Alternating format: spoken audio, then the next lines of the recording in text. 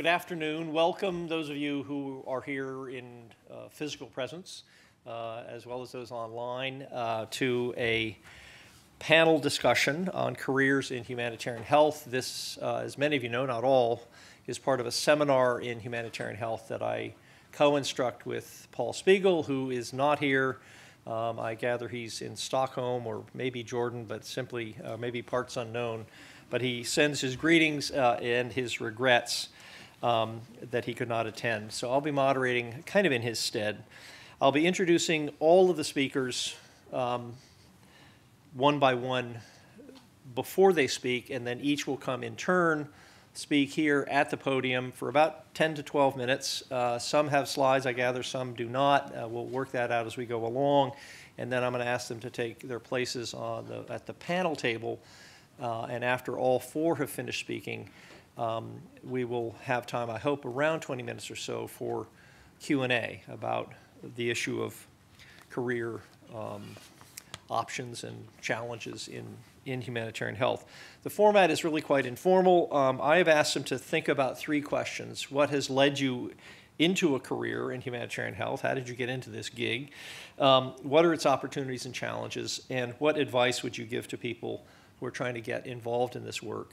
Some come here from Hopkins, some represent other institutions, but we want to make sure that they know, and you all know, and those listening online, that this is not an on-the-record discussion and that their comments are made in a personal capacity, not on behalf of any institutions. So I would ask you all to respect that. When we get to the Q&A session, because we're being taped, please go to one of the microphones on the left or right-hand sides of Sheldon Hall.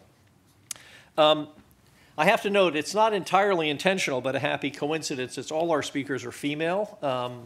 I go back, date myself a little bit to a time when that was not such a common event. And I had the privilege of working with people like Julia Taft, who headed the Office of Foreign Disaster Assistance in the 80s, Sadako Ogata, who headed the UN High Commissioner for Refugees in the 90s.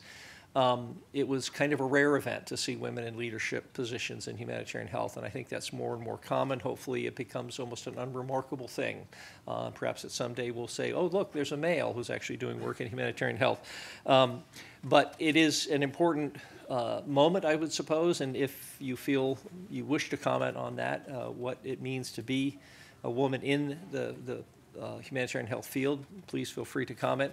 It's also not entirely a coincidence, but sort of one, that all of them are graduates of the Johns Hopkins Bloomberg School of Public Health with either MPHs or PhDs, and one is a current student. We'll talk more about that later. So there is life after this program and productive careers to be had. So without further ado, our first speaker will be Nora Hellman. She has a BA in cultural anthropology and a BS in nursing. She initially worked as an RN in critical care and emergency departments in the U.S., started working in humanitarian emergencies in the aftermath of the Haiti earthquake in 2010, and since then has worked for NGOs including International Medical Corps and Save the Children as part of their emergency health teams. She's worked in the aftermath of natural disasters in Haiti and the Philippines, responded to disease outbreaks including cholera, Ebola, and yellow fever, and worked to deliver health care during conflicts in South Sudan, Gaza, and Syria, and she completed her MPH just recently in 2017. The next speaker after Nora will be Janine Kossen, who is the Senior Policy Advocacy Officer for Women's Protection and Empowerment at the International Rescue Committee, IRC. Prior to joining IRC, she held senior policy positions within the U.S. government and the nonprofit sector, including serving as Director of Public Policy for Advocates for Youth. She's worked as a Peace Corps volunteer in Mauritania, West Africa, and as a policy consultant, advisor, trainer for youth activists in the Global South. She holds a JD in International Human Rights Law from University of Cincinnati and an MPH from Johns Hopkins with certificates in Health and Human Rights and Maternal and Child Health.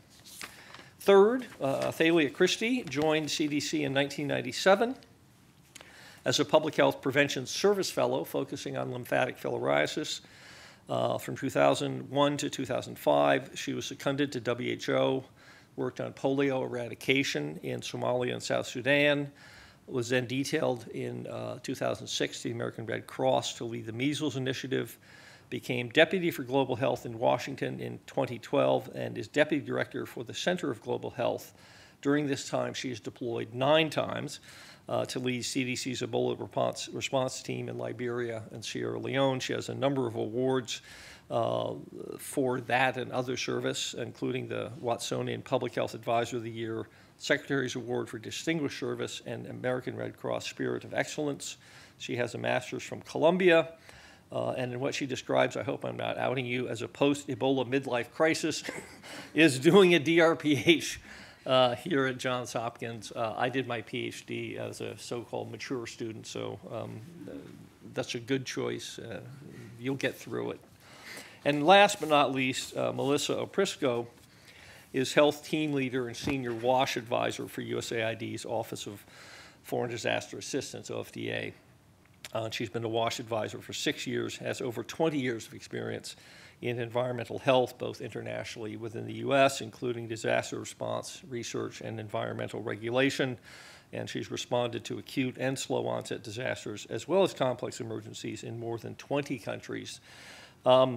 She holds a doctorate in environmental health sciences and an MPH from Johns Hopkins Bloomberg. So welcome to all of you, and I will turn the microphone and PowerPoint slides over to Nora, and after that, I think if you can just come up one at a time without my sort of jumping back in to reintroduce you. So Nora Hellman. Thanks. Thanks for the introduction, Court. How is everybody? Very humbling to be here with all of these ladies today, so thank you. This is my very original introductory slide. Court asked us to think about 3 things: how we got started, share a little bit about our work, and then any advice that we may have for you. So for me, humanitarian health was a very natural progression, although I definitely took the long road. As Court kind of already summarized, I did my undergrad in anthropology. I took a course in medical anthropology, and that kind of sparked an interest in me that I didn't quite know what to do with yet. So I graduated, and I was ready to go save the world, and I realized, oh, I don't have a skill. So I went to nursing school with the intention of doing some kind of global health work, and was always drawn to vulnerable populations and advocating for those vulnerable populations. And then I started to do my MPH after deploying as a nurse to several emergency responses. And yeah, so I think I'm just going to walk through a couple of my deployments and experiences overseas. Yeah, I'm happy to answer any questions along the way. So my perspective is from an NGO perspective. And then within that world, I've always been field-based as opposed to based in headquarters or an office. I'm new faculty here at Hopkins. This is the first desk job I've ever had. It's a very big change. And then within that, as far as responses, I've always been on the emergency side of things as opposed to development. So those are just kind of some important distinctions as you guys start to think about what you're interested in. So I started off after the Haiti earthquake in 2010. I volunteered for an NGO called International Medical Corps based in Washington, D.C. I volunteered 3 times on 3 separate occasions for several weeks at a time before I finally got offered a job. So be persistent. The cholera outbreak in Haiti was declared in October after the earthquake 10 months prior. And I was hired to run a cholera treatment center. I didn't really know anything about cholera, but luckily it's very simple to treat and manage. So this was my first job in the humanitarian world, and definitely I was hooked. And for me, I was just on a contract basis with the NGO, and so they have like an external roster that they call upon when there's emergencies. So the next emergency I deployed to with them was in the Philippines, Typhoon Haiyan, in November of 2013. And it was after this period, and I spent about a month in the field, that I knew this is what I wanted to do, and I realized I needed an MPH to do it. So I came home, and I applied to Hopkins. And as I was filling out my application, I got another email from IMC asking if I would go to South Sudan. So off I went. There was a civil war that's still ongoing, but started there in December of 2013. And I arrived in January and spent about 3 months there managing a health program. We delivered primary health care, maternal health care in one of the camps for the internally displaced persons. So at this point, I'd had kind of exposure to conflict, natural disasters, and disease outbreaks. Those are also kind of 3 other areas you guys can think about when you think about what you're interested in. For me, I'm a conflict person. I love it. That's what I'm drawn to. So I came home from South Sudan, and I got a letter from Johns Hopkins that I got in. So I started the MPH program part-time. And while I was going part-time, I spent about 50% of my time on campus here in Baltimore and 50% online, and worked in various responses throughout my academic time here. So it was very interesting.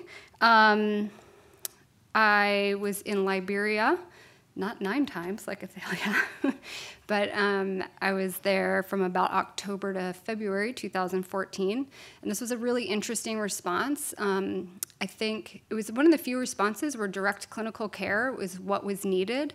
You know, oftentimes expats are needed in much more of a supportive educational role, but I was a nurse and a nurse manager at one of the Ebola treatment centers, seen here. And kept going to school. And then I joined Save the Children. They were newly establishing what they called the Emergency Health Unit. It was a really interesting model. I spent 2 years as a member of one of their 3 teams that they have. And we were a team of 7 people that were deployed rapidly in any kind of emergency to provide surge support for healthcare. So you can see the teams were made up. The roles are listed here. I was the nurse/health program manager. The role kind of evolved a little bit as time went on. And we delivered one of 3 predefined modules. So a Save the Children country office could request us to come in and deliver primary health care in an emergency or mass vaccination, or basically set up a cholera treatment center. And it was really interesting. I was a full-time employee. I was deployed 50% of the time, and the other 50% of the time I got to spend at home, which for me is in Montana. So it was amazing, very sustainable way to be able to do this kind of work. And sustainable for the organization as well. We were pre-funded, we had pre-stocks, and we all trained together, had standard operating procedures. We knew what to do when we landed on the ground. So a really successful model that I thoroughly enjoyed being a part of. And when I was with them, I deployed several places. These were 3 of the longer deployments I had. DRC for the yellow fever vaccination campaign, and then followed by Haiti hurricane response and South Sudan famine response most recently. So I don't really have any advice, but I have some, which I know is why you guys all came, but I have some lessons. I mean, I've definitely kind of taken this long, wandering, what am I meant to do with my life type approach to getting here. And I don't think these lessons will apply to all of you because you're already here in this room, and it took me a long time to even realize what public health was. I had a professor, a chemistry professor, in like my first year of nursing school. I went up to him and I was talking to him about like something he had said about malaria and epidemiology, and I was like, that was so interesting. And he was like, yeah, you don't want to be a nurse. You want to be in public health. And I was like, okay. But I had no idea what public health was. So I just plowed along. And nursing's treated me very well. But for me, in order, what I learned and what I wish I'd known a little bit earlier was have a skill and know what you can offer and advocate for yourself. Especially as nurses, I found a lot of times I have people come to me and ask me, you know, how they get into this field and what to do. And I think sometimes for nurses, even in the US, people don't understand what nurses do. But if there are any nurses in the room or listening, we have an incredibly diverse skill set and can be very useful. So have a skill, advocate for yourself. Be persistent. I volunteered 3 times before I got a job.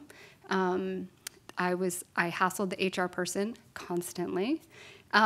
But know that your persistence pays off. Organizations want to invest in you. So if you can get your foot in the door and you do a good job, they'll call you again. And that's what happened for me.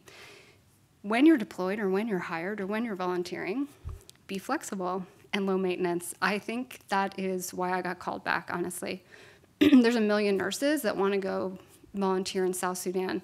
There's only a few that you can actually send out to the field for 3 months and you know aren't going to freak out and are going to be able to manage their security and their own health. So don't show up in the middle of an Ebola outbreak and show up at the guest house and be like, do you guys have any towels? Like, don't do that. Be self-sufficient, low maintenance, and be flexible, and it'll pay off.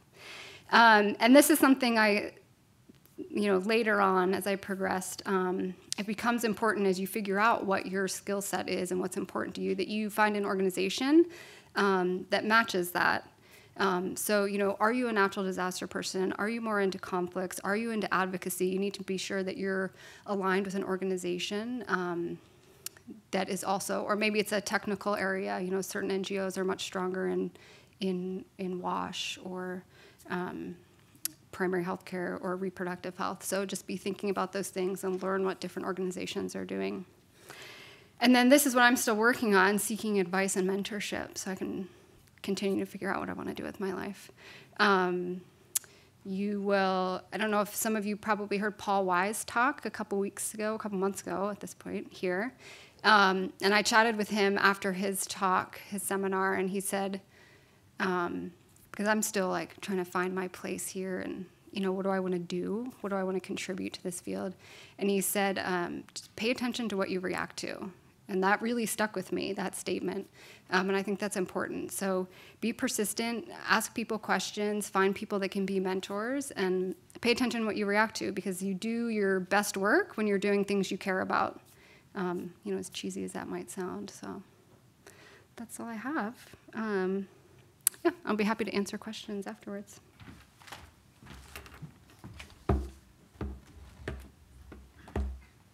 Okay, let's see. Good afternoon, everyone.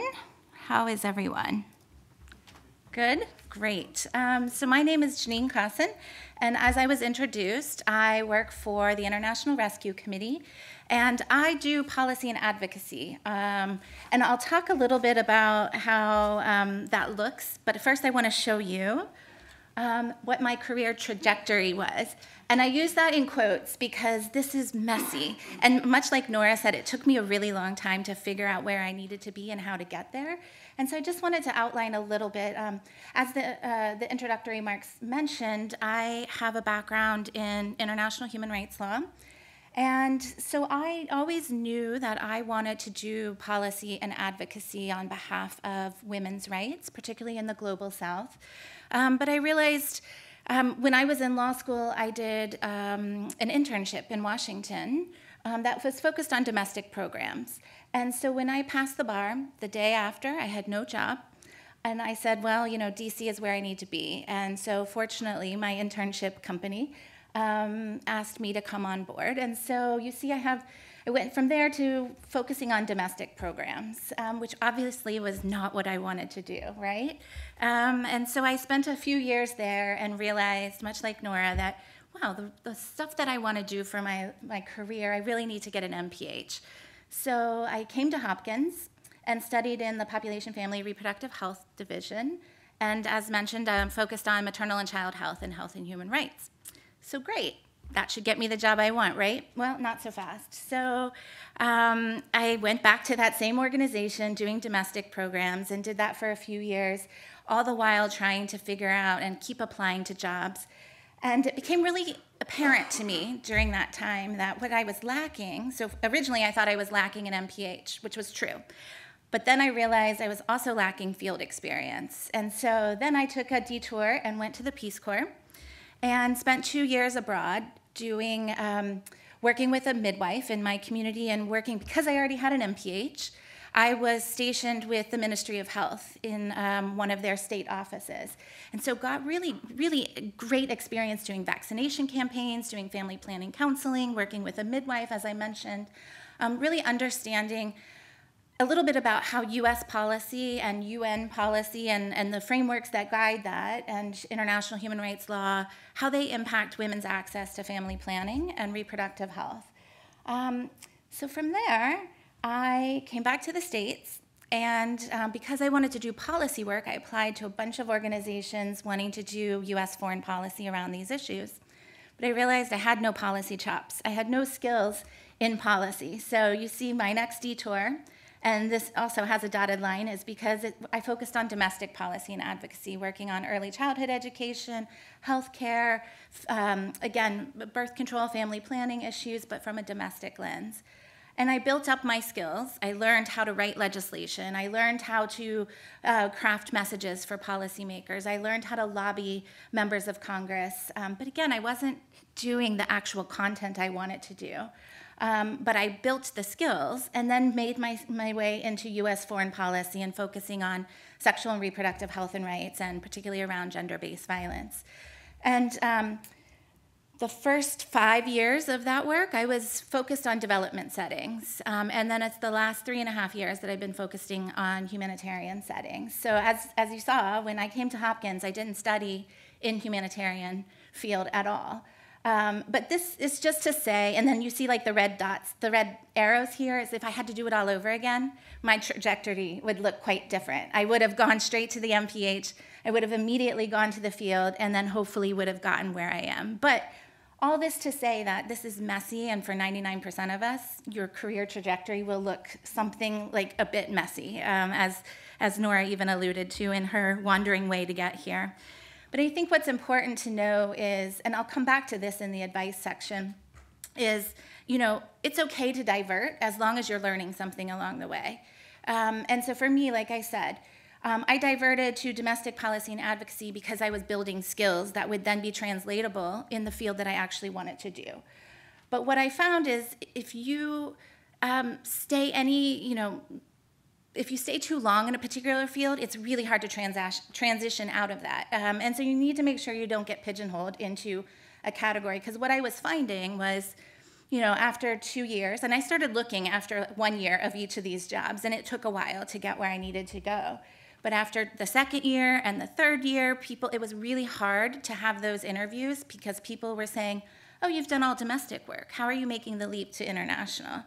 And so it's not to say that these are mistakes, but to learn as you're going through the process so that you can translate the skills that you're learning in any particular job. It's not a leap. It wasn't a leap in my mind. It was building skills and creating the building blocks to translate that into the next job. So that's sort of what this messy slide is meant to say. So I imagine probably most of you have heard of the International Rescue Committee, but just to give you a little bit of the framework of the work we do, our mission is up there. We help people whose lives and livelihoods are shattered by conflict and disaster to survive, recover, and gain control of their future. And so we work with people who are forced to flee, so either internally displaced folks or folks who have fled their country to a neighboring country and are refugees, or even we have offices in the US where we resettle refugees. And then we also work with the host communities in which they're living and also those who remain behind. And the main areas of what define our success are these 5 outcomes that are here. So we're looking at making sure that we're improving health outcomes, safety, education, economic well-being, and power. And my work in policy and advocacy cuts across all of these because I focus on addressing violence against women and girls. And we know, if you can imagine here, we have a road and we have a woman, and she's trying to access health, safety, education, power, and economic well-being. But what we find is that all along the way, barriers are blocking her access to that. And these barriers are manifestations of gender-based violence. And the work that IRC does is to recognize and put in place programs and solutions to address those barriers, including healthcare, mental health care, psychosocial counseling, case management, so that we can remove those barriers or reduce or mitigate them. The same for adolescent girls, which is a particular area that I also focus on. so that when we are putting in place the appropriate programs, women are able to access gender equality and move through life in a way that respects their dignity and their rights and their honor.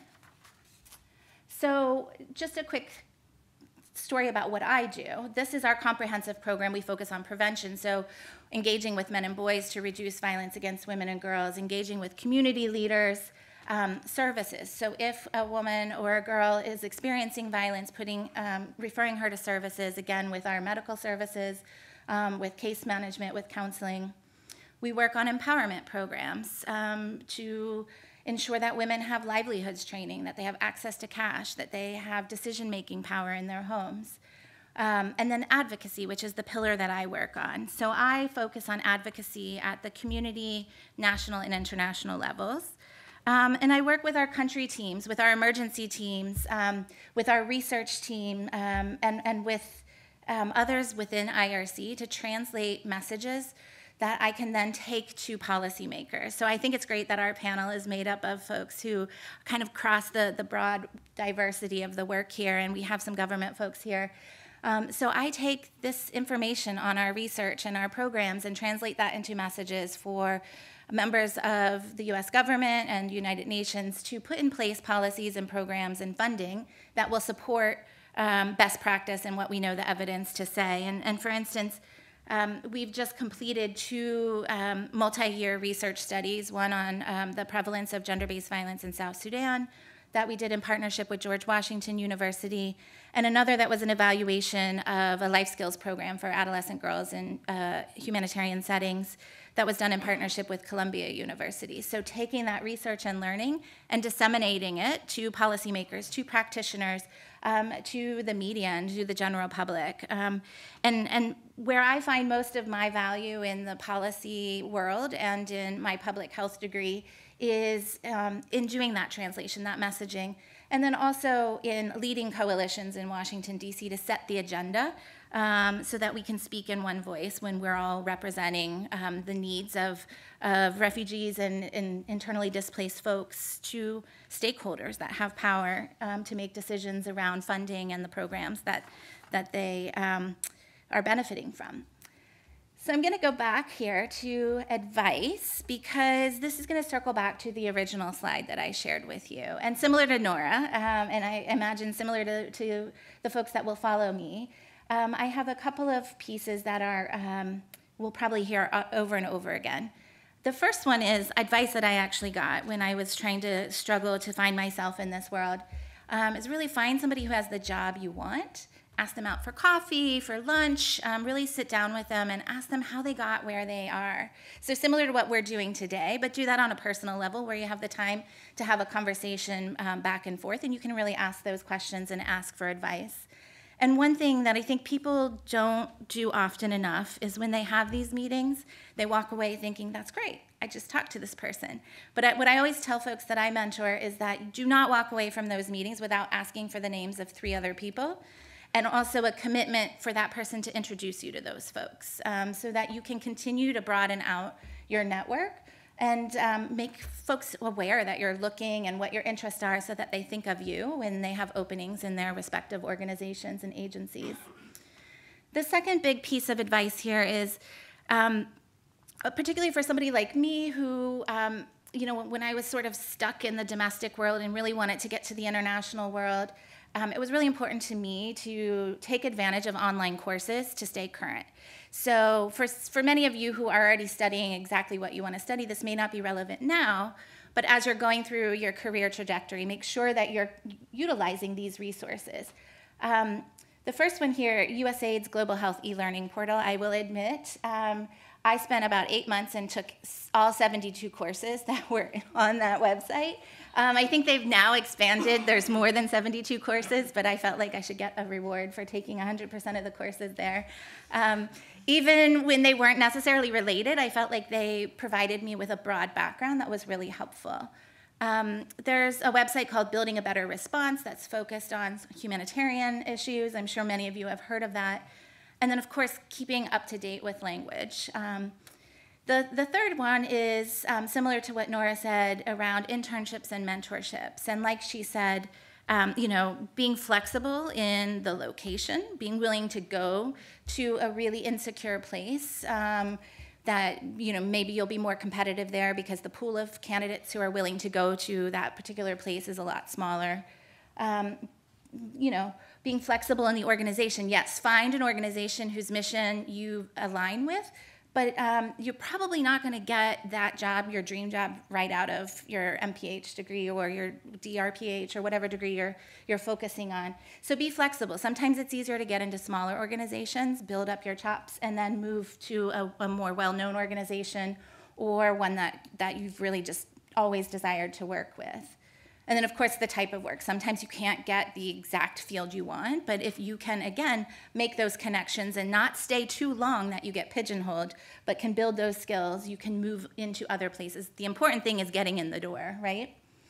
And then across all of these is this in bold letters, if I could make them flash, I would, is field experience and language skills.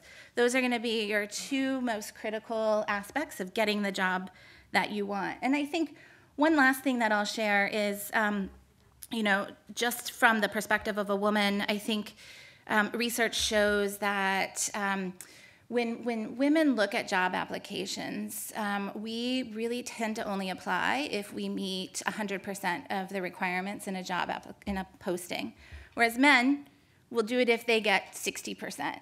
Right? So I think we are self-censoring ourselves from putting our best foot forward. I think obviously, if there's a requirement, you have a PhD and you don't have a PhD, don't waste your time, don't waste their time.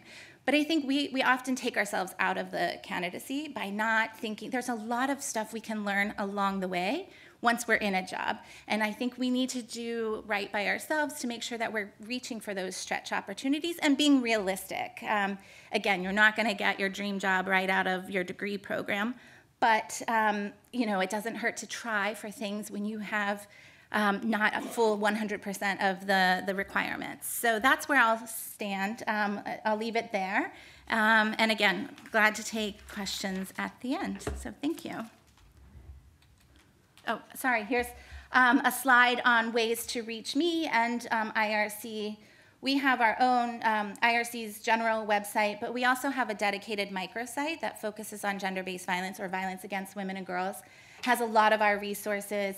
I'm a big fan of podcasts. We have a Women's Protection and Empowerment podcast. So again, this would be something for that online learning for you. There are 15-minute sessions to learn about research, to learn about best practice, to learn about, I did one on International Women's Day around sort of the political consequences of what's happening in Washington and how that may impact women and girls. And of course, we have Twitter and Instagram as well. So thank you.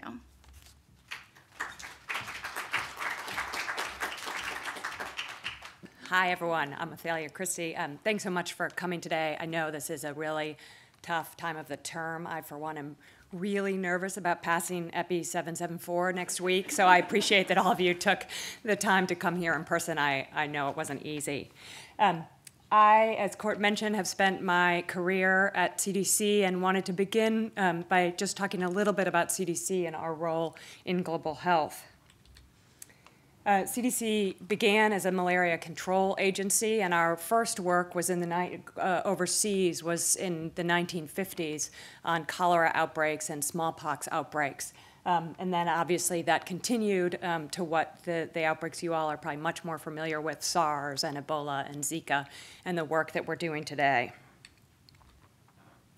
CDC's global health mission reads to protect and improve health globally through science, policy, partnership, and evidence-based public health action.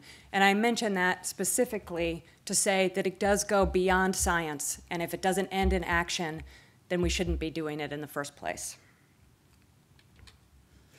CDC provides global health expertise in a number of areas, whether it's surveillance, operational research, or laboratory strengthening, and we do this at the request of ministries of health, who are our main partners overseas.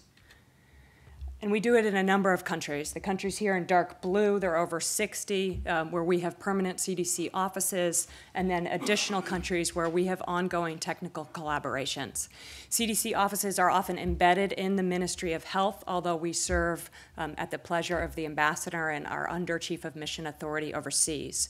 We also second dozens of staff to UN agencies and other partners to work directly for them.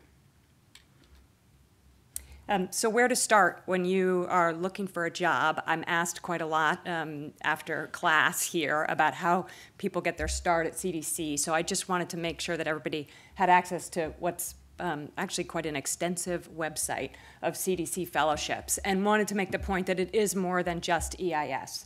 So it's not only EPI. We have fellowships in evaluation and informatics, in preventative medicine, everything that you see here.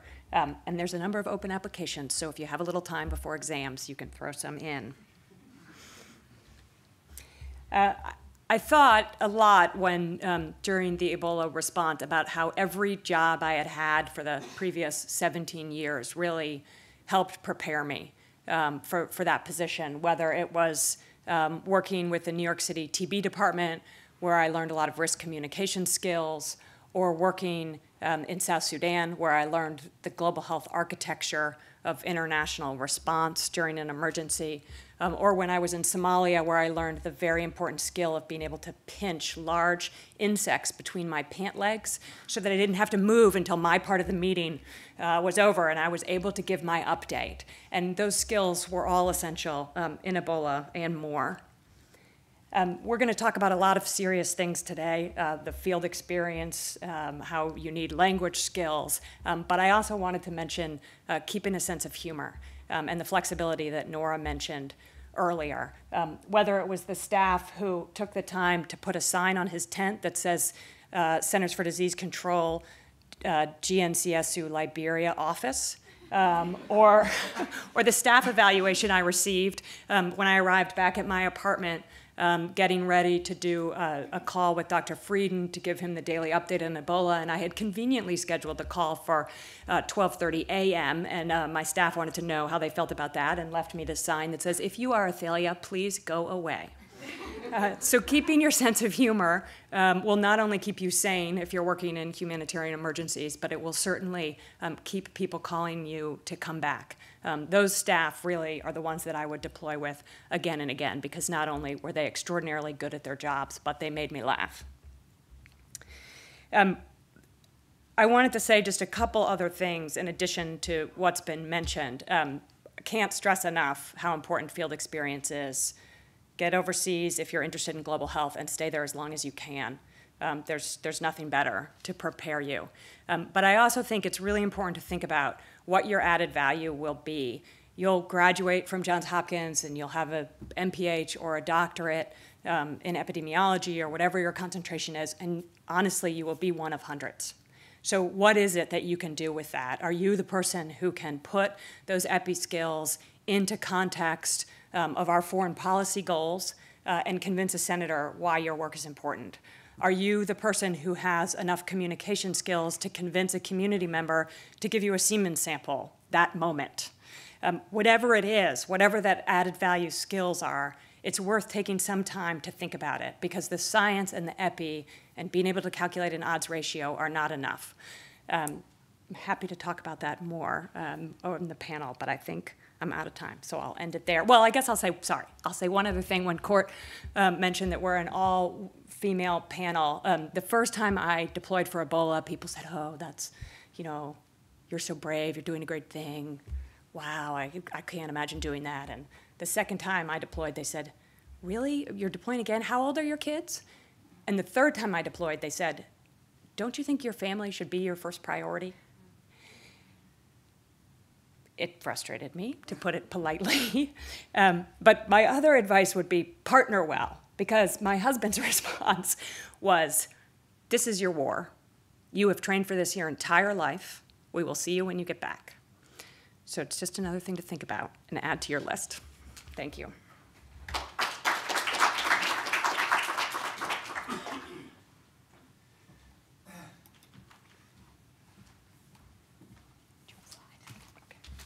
So I don't have slides. I'll just be talking. But I'm thrilled to be here because this is a place that has given me tremendous opportunities and really turned the tide for me for shifting into international work. It's lovely to be on the panel with these wonderful women. And the last time I saw Athalia, you may not remember me, but it was in the Dart Room in Liberia, dashing in for a disaster assistance response team call back to DC to try to give the update. And it was kind of crazy times and trying to figure out how to get to the curve, or ahead of the curve. So I'll start with a little bit of the same theme that's been coming up. It's not a straight line to getting into humanitarian assistance, but it's very much about collaborative work and being willing to jump in where you need to fill in your skills, learning on the job, and being very flexible, but it really is very much teamwork. I started in environmental health. I graduated with an undergrad in biology, not quite sure what I wanted to do, but I knew I didn't want to be in a lab at that point. I wanted to figure out how to get outside. I really loved the environment. So I landed in the Maryland Department of the Environment, located in Frederick County, as an environmental health sanitarian. And how many of you know what a sanitarian is? Yeah, so it is the basic frontline environmental health worker, doing water quality sampling, laying out what a septic field looks like, air quality. It really is kind of the basic public health worker, but we don't hear about them anymore. It's now kind of couched more in regulation. It's all that stuff that needs to be taken care of, that we assume that's being taken care of, but nobody talks about it as much in public health, but it's basic frontline public health. So I worked in that. This was back in the late 80s, and when I started, I was the first woman professional in my office, and it was the Office of Water Quality. And my boss the first day said, I don't know how to deal with a woman in this position. You know, we'll see how this goes. And I was like, well, all right. It worked out fine. We worked very well together. But I had to prove my place, and I had to make sure it was comfortable for more women to come in after me, which luckily it was. But after that, and this is, again, showing my age, I was there for a number of years, and then I left to stay home with my kids. So I was out of the career path for about 10 years. During that time, I was working on all sorts of community projects. I was involved in all the PTA stuff. All those skills do come to your aid. All of that coordination, all of that outreach, all of that understanding what it takes for community to build is important in this country, it's important overseas, and it continues to be the foundation of how I approach public health. But I knew at the end of that I did want to get back into my career and how in the world to do that. And that led me to Hopkins. Part-time, trying to figure out how to get my skills back, how to understand what the world of public health was. I come from a background where my mother grew up on a medical mission in China, and that very much influenced my interest in international health. My husband's parents were refugees after World War II. Their experiences certainly fed into my interest in how to support the most vulnerable in the world. And when I came to Hopkins, and they were going around kind of the first day, excited to be here, and everyone's kind of talking about what their backgrounds are, and there were a number of physicians, there were a number of nurses, there were some veterinarians, and then they said, okay, so who else are we missing? And I'm like, sanitarians. I was the only one who came from a water quality background, and which kind of surprised me. And when I looked at the courses available here, there were 2 courses at that point that were available that had anything to do with water. One was Kellogg Schwab's, Food and Waterborne Diseases, and one was in the Humanitarian Assistance course. And that led me into the world of humanitarian assistance. Thank you, Gilbert. It really opened my eyes. I did do the Humanitarian Assistance Certificate. I learned a tremendous amount, and as has been repeated a number of times here, I let people know what I was interested in. I happened to do a paper on Afghan refugees and vector control, and that got a dialogue opened with Gilbert talking about that. But I wasn't sure at the end of the MPH what in the world I was going to do. How do I, with a young family, and interest in international health, how do you make that jump? And amazingly, an opportunity opened up, and I would again say, pick your partner well.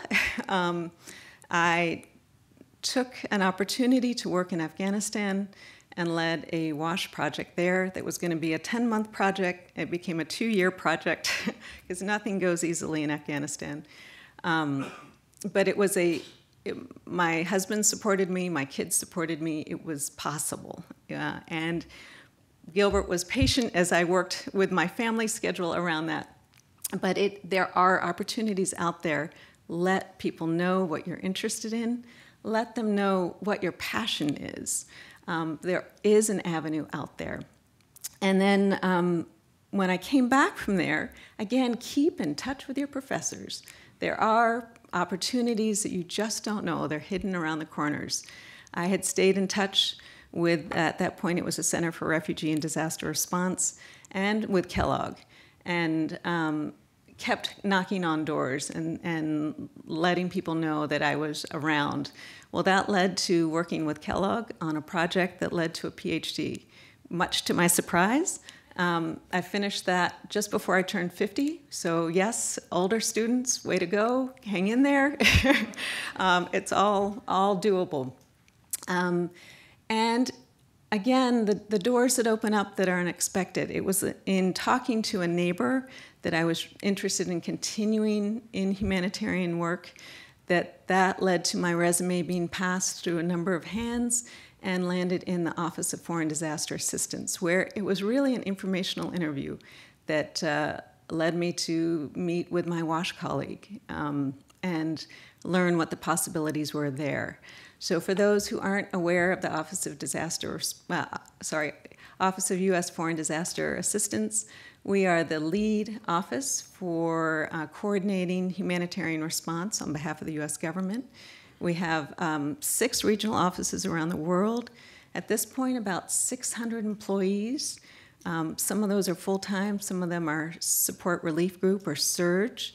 I am now leading a team of WASH, health, pharmacists, and an infectious disease and pandemics unit.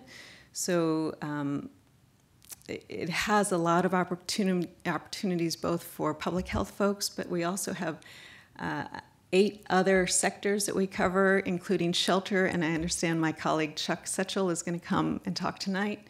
He's very passionate as well, very dedicated to humanitarian response, and I've got to say it's an honor to work as in a time when government can be challenging to work in, and there are all sorts of dynamics going on in the world. They are dedicated humanitarian workers who have all had a lot of experience in the field, and we work very closely with CDC, IMC, SAVE, IRC, and a host of other NGOs and UN agencies. So thank you for your time, and happy to talk further.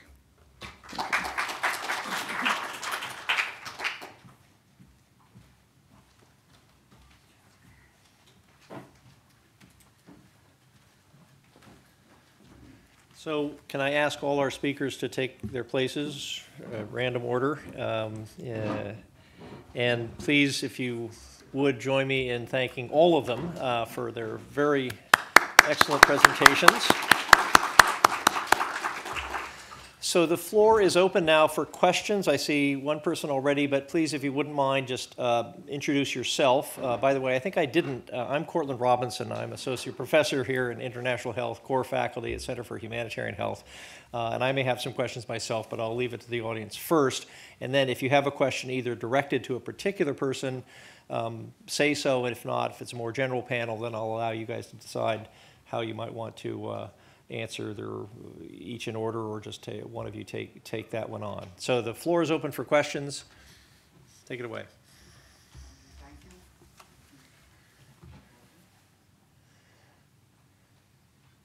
I think just speak into it. It may not be.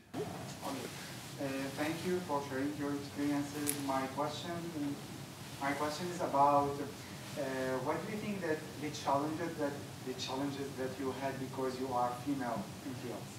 Thank you.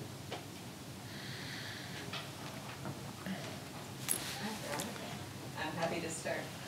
Can you all hear that? I'm not sure. Yeah. Technological. Yeah. So I actually think ultimately there appears to be a high hurdle. I actually think it's been a tremendous advantage. When I worked in Afghanistan, I was allowed to go into corners of households that I couldn't have gotten to as a male. So I could speak directly with women with a translator. And when I first went, and I thought, oh my gosh, an American woman, how many strikes against me am I going to have? Because of working in rural Warda and meeting with shuras and commanders and mullahs, and I had to explain all of this. And it was really okay. And apart from that, the women allowed me in. So I would actually say I had a great advantage being a woman. And other than that first day at my first job, wondering how it was going to go when my boss said, you know, woman professional, I'm not really comfortable with this, it's been fine. Yeah.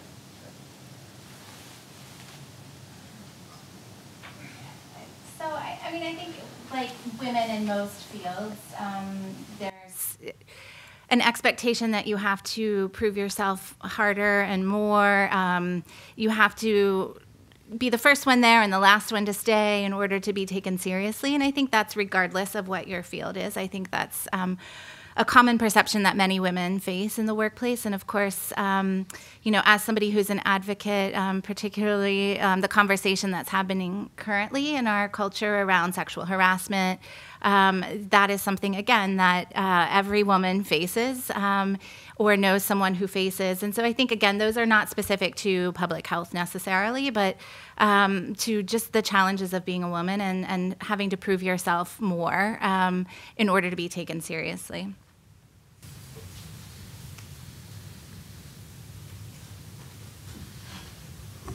Okay. Hi, so I'm actually an undergraduate student, but seniors on the Homewood campus get to take classes here. And I believe that working with these vulnerable populations is the direction I want to take, but do you have any advice, like specific to someone who's, you know, hasn't had that much education and may not have that distinguishable of a skill set? Like, how would I get my foot in the door? Because I plan on working before coming back to higher education.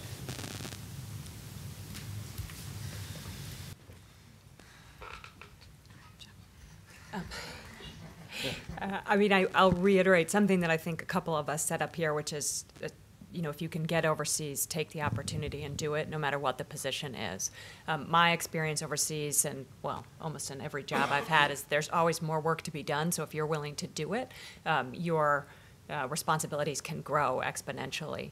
I would also say, you know, to be flexible about what those initial job experiences are. You know, I have talked to a number of people who are frustrated because they feel that they've put a lot of time and effort into their education, and therefore they're looking for a great job where they're responsible for an outbreak response unit, and that probably won't happen. So being open to jobs, whether you believe that you're capable of more or not, I think is really important early on. I would just reiterate the language bit that was mentioned. That's definitely like the biggest mistake I've made in my life, is not keeping a second or third language skill. So I don't know if you speak another language, but that can get you into positions that you might not necessarily have a lot of experience in. So do it now before you're too old or too busy. I would say, too, if you can find internships. I think one of the challenges in this country is so many internships are unpaid. And obviously, not everyone is able to take that on. They have, you know, expenses to pay. And it's unfortunate that that's the case. Having said that, I mean, that is a great trajectory to get your foot in the door. I think a lot of times if you're applying for something and it's just what you have on paper and no one knows you don't have a connection there, and I'll say not a single one of my jobs have I gotten through a connection. So it's possible, but it takes persistence, which I think someone had mentioned earlier. But, you know, if you can do an internship in an organization, all of a sudden you're no longer just a name on a piece of paper, but somebody, you've proven yourself to someone, and you've also shown initiative and ambition. For one thing, on my team in IRC, we do a great job of even our folks who are HQ-based, who are working on grants or working on operations, if they want field experience, they've proven themselves, and our team will find them a field placement, and generally they don't ever come back. So it's at the detriment of our team in the sense that we lose that, but we're building a pipeline of leaders. And so even if it's not a job that is ultimately where you want to be, like getting your foot in the door and then utilizing how you've proven yourself to take that job and make it something else, I think is really helpful. Yeah, I would echo that very much. And it's really nice to look out in the audience and see Nicole, who worked in our office, started as a receptionist. And I'm sorry to give away all the story, but really did exactly that and proved herself and worked incredibly hard and was very willing to take on whatever and got exposed to a lot of the work and the breadth of the work. And so getting in the door, seeing what different organizations are like and what the foundational work is, but being willing to kind of do the grunt work to see that is very helpful. And from there, kind of seeing what you respond to and what you like. And I definitely, I think it's awesome that you want to get some exposure before you come back to school, because then it can be, that was kind of what I did. I think a lot of us, not that I ended up being very focused in my studies, but you have a drive and you have a goal and you can be a little bit more specific with your time here. So. And I would just follow up again to say, taking advantage of opportunities like this and networking opportunities, receptions. When I was doing my MPH, I was a full-time student and working full-time and commuting from Washington.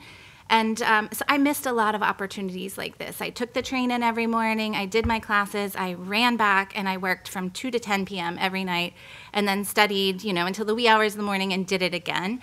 And it's the one thing I really regret about my master's program, that I really should have had really spent more time on campus to take advantage of so many, like Hopkins opens so many doors. You have so many incredible alumni who come in and do talks like this, cocktail receptions, just asking people and talking to them, I think is really helpful to make sure that your name and face is continued to get out there. Question over here. Thank you very much for coming, and through your talks, it's very clear that you have so much passion in this work. And I've noticed from, especially here being in Hopkins, that there are a lot of people who are passionate about humanitarian work, but can you talk a little bit about at what points were you hesitant to take these opportunities and whether you overcame it, and if you have any strategies in overcoming those?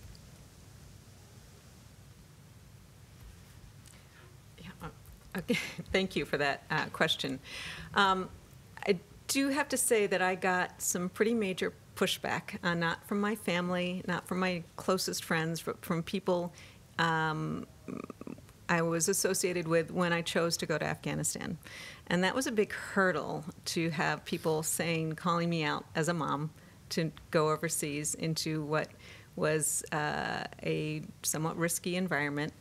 And I think it was such an incredible opportunity, and the commitment, again, from my family really helped to spur me on to do that. But I think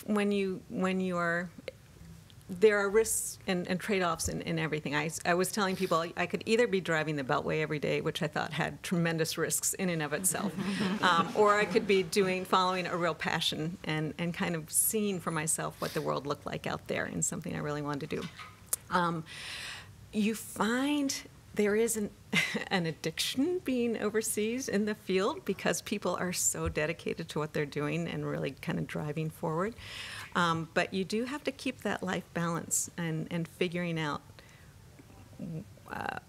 at what points in your life and where along the way the places and opportunities make best sense for you. And so again, that's where it leads to not necessarily a straight path and figuring out what the opportunities are at different points in your life that make the most sense. I'm not sure if that quite got to your question, but. I'm going to just take a different tack, which is to say that it's, humanitarian work is not for everyone. And I also really respect people who realize that about themselves and move on to something else. I remember when I was working in South Sudan, getting a call from a medical officer, and we did had a number of levels to our recruiting because we knew it was quite a difficult place to work. And this person had made it all the way through the levels, and he arrives in Lokachokia, the logistics base, and my phone rings, and he says, "There's a war." I said, "Yes." And he said, but I'm not sure it's safe. And, that is an understandable concern.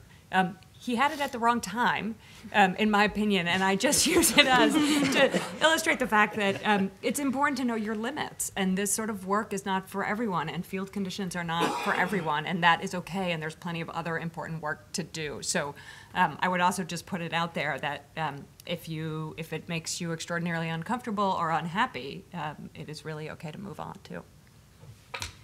And I would say from an advocacy perspective, I'm not somebody who's deployed. I don't work on our emergency teams. I don't oversee country programs. I'm always in Washington. I hardly ever travel. But despite that, the advocacy environment and the policy environment in which we're living, particularly around refugee issues, is really challenging. And so, the policy environment in any context is tough now. But when you add on to that refugee issues, when you add on to that sexual assault and sexual violence and gender-based violence, and sort of the direction of the conversations in Washington around these issues, it can be really frustrating, particularly in the humanitarian sort of context in which we work. And so I'm passionate about it, but it's also a source of hesitancy to kind of fight those battles day in and day out and sometimes not see any forward progress. And one thing I'll mention, which goes back a little bit to the first question around challenges as females, and the point that was just being made around safety and security. I had talked about sexual harassment and those conversations we're having, of course, within the humanitarian context, especially for women who are deployed overseas. This is a huge issue around safety and security. And I would point folks to, The Guardian has this great piece called The Secret Aid Worker, which I'm not sure what the frequency is, like weekly or monthly. And there's a lot of aid workers, female aid workers, who are anonymously writing articles around their challenges in this field, and a lot of those challenges are related to sexual harassment or sexual assault in the field. And so would encourage folks to take a look at that. And also sort of this idea of the white savior complex and sort of what that means, and the divide between an expat sort of infrastructure and then the national staff, and how that can be conflicting for folks when they're working in the field, and seeing really strong, dedicated national staff who are doing excellent work being paid a fraction of what the international staff are doing. So there's a lot of really good conversations around those issues on the Secret Aid Worker. Thank you. We'll try to get that posted up for the class and for those attending the webinar. Over here. Hi, I'm Mirza Velagic, MSPH in International Health. My question will be for people who do not have a medical background, what would be sort of your advice? What skills are really important and in demand right now? And especially as it pertains, my interest will be maybe in policy or policy research in that area. What would be sort of your advice? Thank you. So I can start. So I forget who was mentioning it. Oh, you were, Melissa, about how you were the only sanitarian in your class. When I started at Hopkins, I think there were 3 attorneys, and the other 2 were going through the joint program. So I was the only one who had a JD by the time I came here. And I have to say, I found allies who I sat with every single day, because about 60% of the vocabulary, I did not understand what people were saying because I didn't have a clinical background. And so I would be like, what does that word mean? And so I spent a lot of time. This friend that I sat with every single day was an MD. So she kind of guided me through the process. But it was a challenge. I think in terms of skills for a non-clinician, certainly a lot of what I do is communications. It's collaboration and coordination. I think somebody had mentioned the importance of coordination.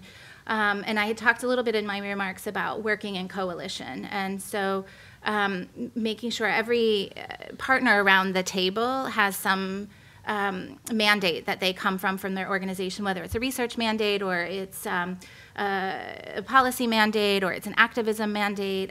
So I think collaboration, partnership, coordination, communication, those are the skills that I rely most heavily on.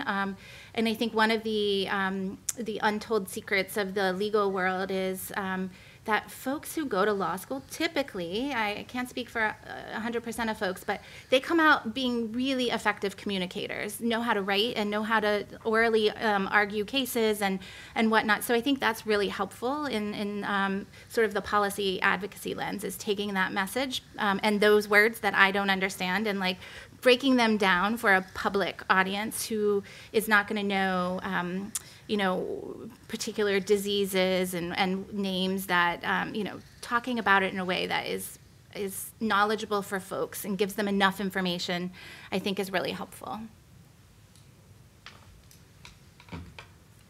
I guess I'll just add, and really repeating some of it, but policy, communication, diplomacy. When I interview individuals for CDC country director positions, they are often clinicians and often excellent epidemiologists as well. And I often ask them about what they see as sort of the major priorities coming, in the next 3 or 4 years. And almost every time what I get is sort of a summary of CDC's scientific priorities. And I'll hear about, well, what's the target for HIV and our target for malaria? But it's the people who actually say, well, we really need to be thinking about the population boom in Africa and what is this going to mean, not only for our programs, but for capacity to educate all of these young people who are suddenly going to come of age, not only educate them, but provide health care and jobs. I mean, people who are really thinking sort of beyond the clinical aspects or the particular aspects of whatever their scientific interest is, and can think in a much wider, holistic way and communicate it, I think, is important and lacking. Hard to find those people. Yeah, and I'll just follow that. So on that emergency health unit team, initially the structure when it first started was the clinical lead, who was a doctor, was kind of above the nurse. And we had excellent clinical leads. I mean, people with CVs that were like 50 pages long. But it was really interesting on all the teams. It oftentimes was, it's not necessarily the nurse, but people other than that highly specialized technical person that could manage the whole problem, like the whole program, that had life skills, that was organized, that could prioritize, that could translate things in a way that a national staff member could understand. So don't underestimate it just having life skills and being able to communicate and organize and prioritize. And I think that's what I try to tell to nurses that feel a little bit lost, like, oh, I'm not a doctor. Like, you don't need to be. Like, those skills are needed, but one person needs to have them, and then somebody else needs to be able to disseminate them and monitor them and communicate them to a much wider audience. So I'll just add briefly to that. The division within OFDA that's grown the most over the last few years is our policy team, the HPGE, Humanitarian Policy and Global Engagement, which is now, over 100 people? I don't know. It's gotten very large. And a lot of that is because we are linking much more closely with other U.S. agencies who are involved in disaster response. Because we realize if we're not at the moment, we are all jumping over each other and stepping on each other's toes. So that there's a lot of work to not only understand the policy world, how do we link better? And that does take people who communicate well, who collaborate well, and who get the bigger picture. Yeah, I think we have time for one last question, so go right ahead. Right. I'm honored that I get to be the last question. So my name's Alana, and I'm an MPH student concentrating in health and humanitarian assistance. And I was just wondering if any of you have faced any ethical quandaries in the field, and how you dealt with them, like what the interpersonal ramifications were. And I know that might be a long question for the last one, but thank you. If you have an hour or two, we can begin to cover it. Yes, constantly, all the time. Since I'm talking to Hopkins at large, I will put in a push for ethics courses at Hopkins that look beyond research ethics. Because in outbreak response and humanitarian emergency, there is no IRB, and most people might jump up and down that they don't have an IRB, but it also means that there is no guidance. You have minimal data that's probably not even close to being right, and you need to make a decision in the next 3 hours, and there are serious consequences and lives at stakes. And I think the ethical dilemmas are many, and with no right answers.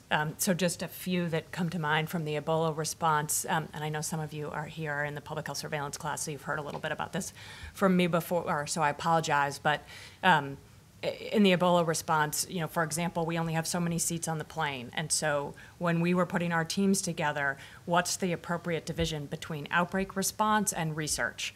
Because anybody who I put doing research, which would certainly give us important information for the future, would not be trying to stop change of transmission today.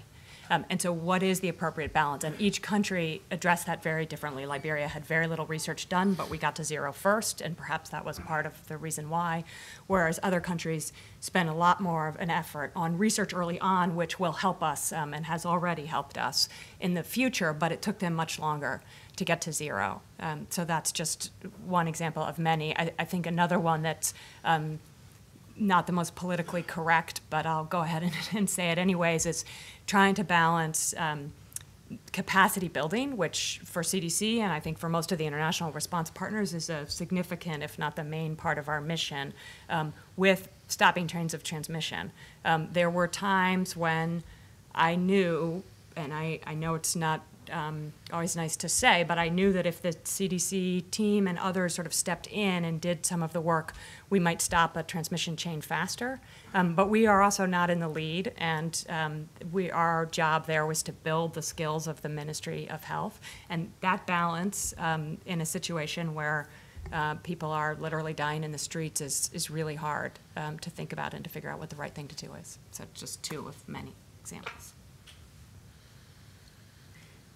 I would say there are many instances when we get challenged, and being a humanitarian organization within the U.S. government comes with its own challenges. We do work under the authority when we're in country, under the ambassador, and so we can't adhere to complete neutrality at any time.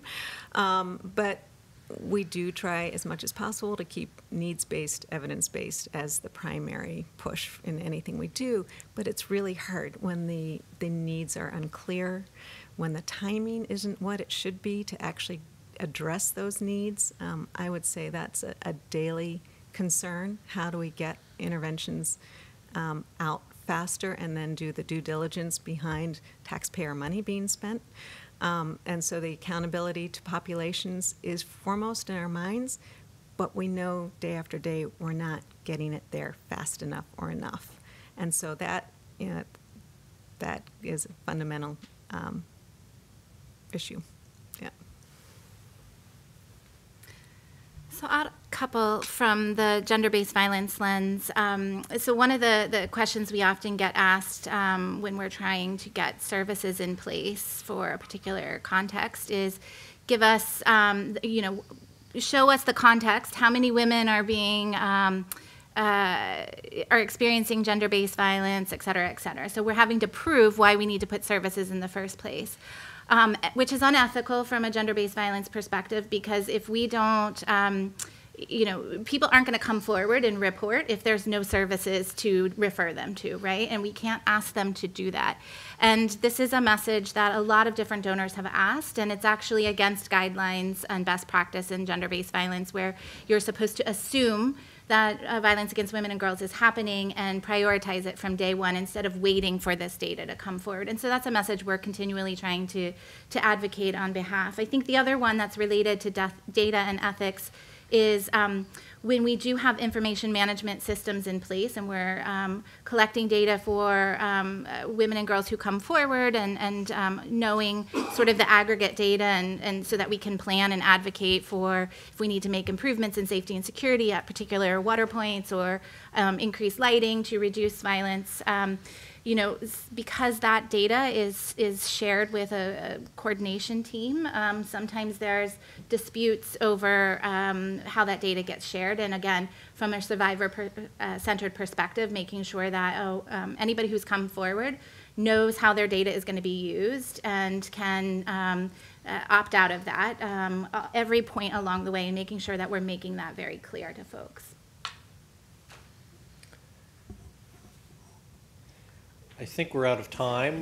Before I thank the panelists, I want to thank all those in attendance, whether again here physically in Sheldon or on the web, for your excellent and really wide-ranging questions.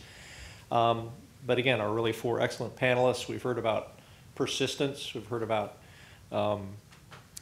problem solving, and we've heard about passion, and we've also heard about there's no straight pathway. Redeem the time, whether you're doing domestic work, even though you're thinking about international, how PTA skills help you with community capacity building and engagement.